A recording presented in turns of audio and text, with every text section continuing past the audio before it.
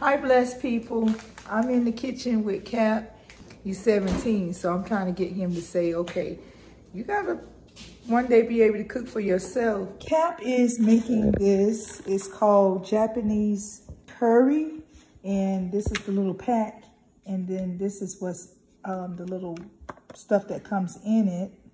And he has potatoes, onions, and carrots, just like how in the picture here. And then he's gonna add his own meat. Do you know what meat you're gonna add in here? Chicken. Chicken. He's gonna add some chicken.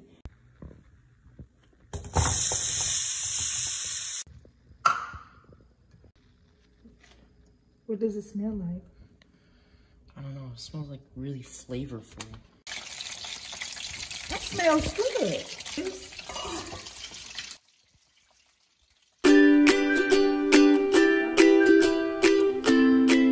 I saw it and it looked really cool. Wow. And look at it in person. I don't even know. Oh, wow. I want to see what's...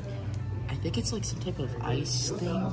It's like an ice, shredded ice cream thing. You can add, okay. And then you can add all the different extra stuff. Yeah.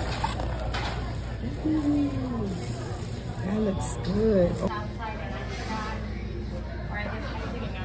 That was really good. I had the corn dog, and it had a little light sweetness on the outside with potatoes and stuff.